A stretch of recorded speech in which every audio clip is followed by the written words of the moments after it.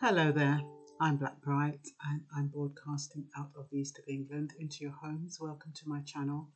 If it's the first time you're passing through, please click the like button if you like what I say. You can click the down thumb if you don't like what I say. You can share with whoever you think would be interested, or you can subscribe if you want to hear more of what I've got to talk about. Now, today I wanted to talk about the stabbing in Luton. Luton isn't too far from where I live. It's a different area, but it's not that far. So anything that happens kind of within the vicinity is quite disturbing. It's disturbing anyway, but it's even more so when it's on your own turf. And I heard about it through Nextdoor. I don't know how many of you have the Nextdoor app, but it's a neighborhood app where people who live in the area share information and they talk about how long they've been in the area and stuff. So somebody raised it yesterday and I put my little comment on it, about whether or not it's the increase of violence on the TV and stuff like that. But this morning I kind of wondered if safer minds meant safer streets. And why do I say that? Because the minds of our children, or of our young boys in particular, they're not safe. They're very, especially when you think we've had a year of lockdown. We can't blame it on lockdown because stabbings have been going on for the last 2 or 3 years, more so. Back in my day, it was fisticuffs. The most you would get is a black eye, or you might lose a tooth. Today, it is children respond in a totally different way. Why do they respond in that way? Why do they not feel safe to speak their opinion? Why don't they feel safe enough to share views? Why don't they feel safe enough to defend their values and their principles and their family and their friends? Problem is now, you interfere or you say something that somebody else doesn't like, and you do not know if you're going to be stabbed. You do not know the state of mind the person is that you are approaching. And it's like road rage. It's fine to stick your finger up at somebody, or it's fine if somebody does something stupid and you go to challenge them. You don't know their state of mind. The same goes for our young people at school. We do not know the state of mind of the person that they're challenging. If that young child who is carrying a knife is a victim of a home where there's domestic violence, he's more likely to use the violence to defend himself, as opposed to somebody who's coming from a stable home who is more likely to want to communicate and work it out verbally, the problem. So we have a situation where young people do not know how to navigate life anymore. On tenterhooks, parents on tenterhooks. Is my child going to be safe if I send him out to school? Is my child going to be safe if he goes on the street? How can parents live like that? In addition to everything else is going on, you have to be worried about your children. A lot of the parents, that is why they drop their children off at school, because they want to make sure that their children are safe. School is supposed to be a safe haven. And so now you're worried about when you leave them off at school, when you drop them off at school, is anything going to happen to them while they're in school? What does that do to your mind? Is your mind safe? Is your mind peaceful? It cannot be. It must cause anxiety and stress. And the nation is already fragile, just recovering, just easing up out of lockdown. On top of that, they're talking about, they might extend the lockdown or extend whatever it is. We were supposed to be able to take off masks and be able to get back to normal. Now, because of all this influx of nearly 7,000 cases, that might not happen anymore. So it's affecting people's lives. What affects the parents who need to go out and make a livelihood for their children is affecting the children because it falls down. They say that you always chastise the one you love. So parents, if they're getting it from the top, They take it out on their children. They become irritable. They don't have time to talk to their children. They don't have time to pay attention to their children, especially those whose livelihood has been taken away because they've lost their jobs or whatever. Or husbands have lost their jobs, and then they take it out on the wives, and then the wives take it out on the children. Nobody's paying attention. It's all about how I'm feeling. And the poor child who is meant to have someone to lean on, someone to talk to, somebody who's interested in them, somebody that can support their needs, that someone is distracted, is in pain, is anxious, is depressed, is drunk, are victims of abuse. Who protects the child? Then on top of that, the child goes out to school and he has to try and protect himself. He doesn't know what to say from what not to say. Sometimes these kids, they provoke you.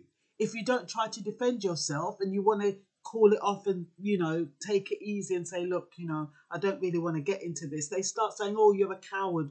You're a mummy's boy. They start cussing off your mother. So even if you try to avoid problems, sometimes you're challenged. And then when you're challenged, that person who's challenging you is out to kill you. What do you do? It's a really sad state of affairs. But is the answer serious violence reduction orders? Is it more police on the streets? Is it more racial profiling? No. It's about the minds of individuals. You need to secure the minds of individuals. You need to put the minds of individuals at rest so they can have a sense of peace. You need to eliminate mental illness, which is causing all of this. And plus, you need to manage what you're showing on the TV and what young people access. Back in the day, in my day, we didn't used to see murders. We didn't used to see graphic scenes of violence. If somebody was murdered in a movie, you just see them on the floor. You don't know what happened. All you know is that they were dead. Now they go through the gory graphic details, and that's pummeled, and every single day it's going into our children's minds because they're watching that stuff, because their parents are not trying to monitor what they watch. There's so many other ways to have access to this kind of information, even though there's supposed to be measures in place that say not for children. But children can still access it. Children are very savvy. So what do you do? Why is it necessary to show graphic violence? Why is it necessary? Can't you be creative in the way you tell a story? Wouldn't that be better? The message still gets across, but you don't have to be so graphic so that it normalizes death and murder in the minds of our children. Because that's what's happening. You're normalizing murder, you're normalizing death. And you see these people stab, stab, stab. And even in the cartoons, I mean, even something like Home Alone. The amount of bricks and everything, it's supposed to be a comedy.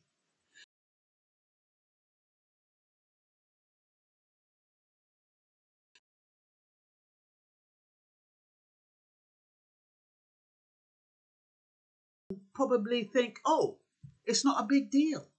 We don't know what goes on into their blessed little minds. We don't know. They're young people and they're easily programmed, and they're being programmed earlier and earlier to normalize violence.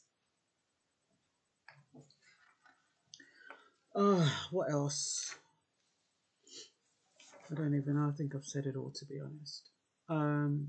I wanted to say, are parents aware of their children's daily struggles, especially the males?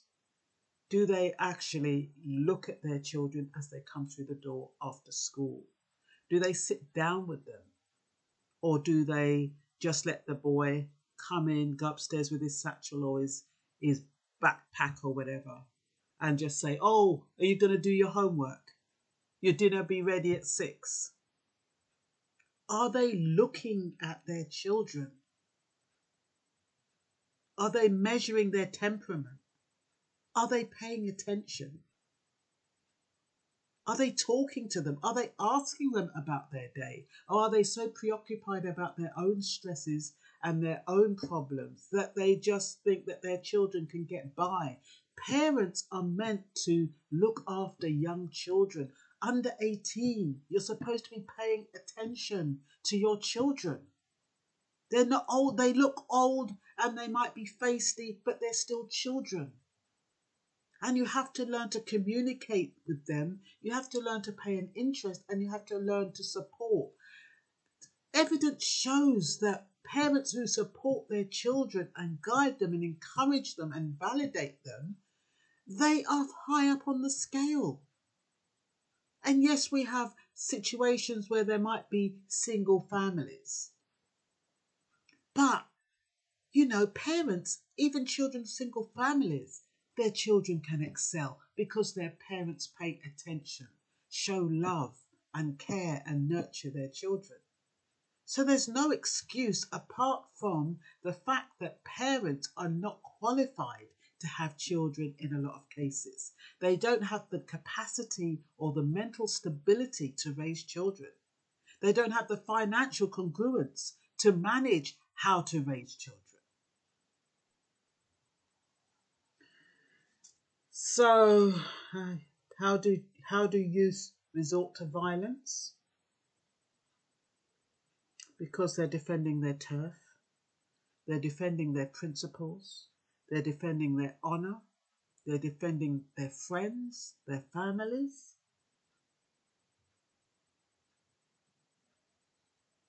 That's what they feel they have to do. And what a shame that you feel you have to go into your parents' kitchen, take a knife before you leave to go to school with the fear that you might have to use it. How sad that our poor children. It's really, really unfortunate. Anyway, that's all I've got to say. Bye-bye.